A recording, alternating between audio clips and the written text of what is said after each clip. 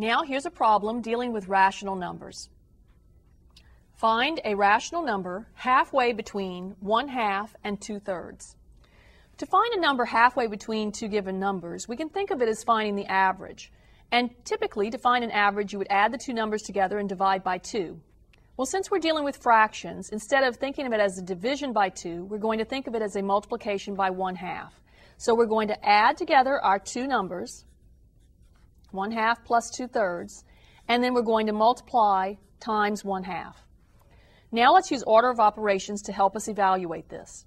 We're going to add together the fractions inside the set of parentheses. To accomplish this, we need to have common denominator. We can see that the common denominator between 2 and 3 would be 6. So we're going to take each fraction and write it as a fraction with a denominator of 6. 1/2 is the same as 3/6. 2/3, we multiply 3 times 2 to give us 6, so 2 times 2 will give us 4. Inside the set of parentheses, then, we end up with 7 divided by 6. Now we're going to multiply numerators together. That's 1 times 7 is 7.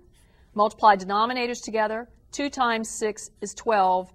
And the rational number halfway between 1/2 and 2/3 is 7/12.